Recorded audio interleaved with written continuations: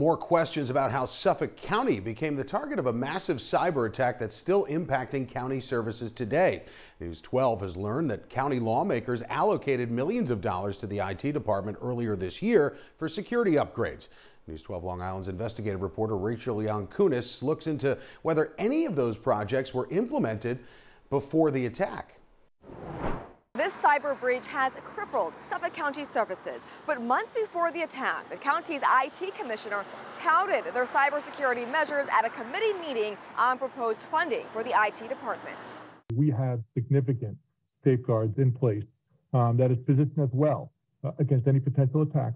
That's Suffolk County IT Commissioner Scott Mastellon 6 months before the county's massive cyber attack.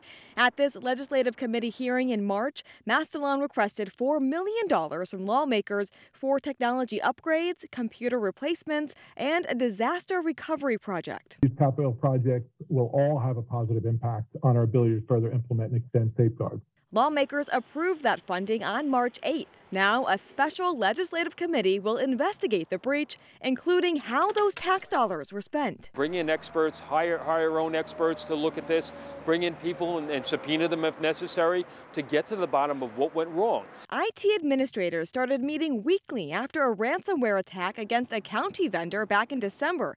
Commissioner Mastellon outlined employee training exercises like simulated cyber attacks. But why didn't these precautions protect the county? It's not a witch hunt. It's really an investigation to make sure that we solidify all our cybersecurity defenses to make sure it doesn't happen to us or to somebody else. A spokesperson for the county executive's office says they are looking into possibly getting cyber insurance. They are still in the process of restoring services and have not said how many services remain offline. Reporting in Suffolk County, I'm Rachel Yankunis, News 12 Long Island.